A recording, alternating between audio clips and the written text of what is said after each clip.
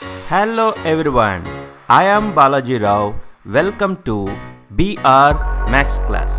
If you like this video, share it with your friends and subscribe to my YouTube channel to get more updates. Write cot inverse of 1 divided by square root of x square minus 1 in the simplest form. To write cot inverse of 1 divided by square root of x square minus 1 in the simplest form, you need to know some of the trigonometry formulas. I'll write those formulas here. We know that from trigonometric identities, 1 plus tan square theta equal to secant square theta. From this, what is tan square theta? Tan square theta equal to secant square theta minus 1. To write simplest form of cot inverse of 1 divided by root over x square minus 1, I'll take x is equals to secant theta. Let x equal to secant theta. If x equals to secant theta, from this we can write theta equals to secant inverse x. Now in the given expression, wherever x is there you write secant theta. That equal to cot inverse of 1 divided by square root of, now you observe, x square. We taken x as secant theta. What is x square?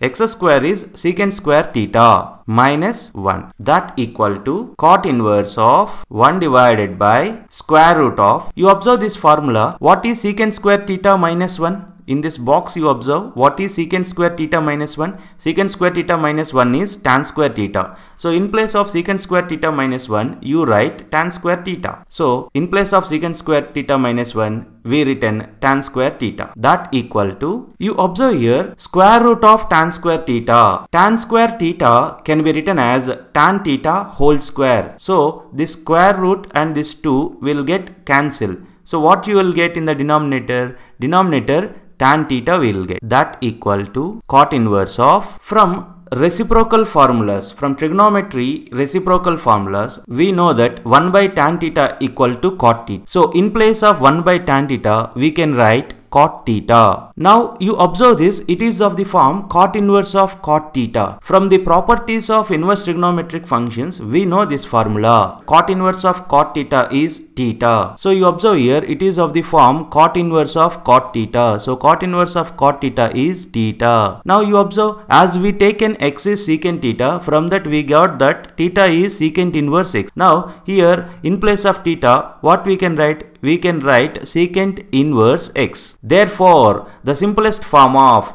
cot inverse of 1 divided by square root of x square minus 1 is secant inverse x. I hope you understand this class. If you like this video, please press like button below. Share this video with your friends.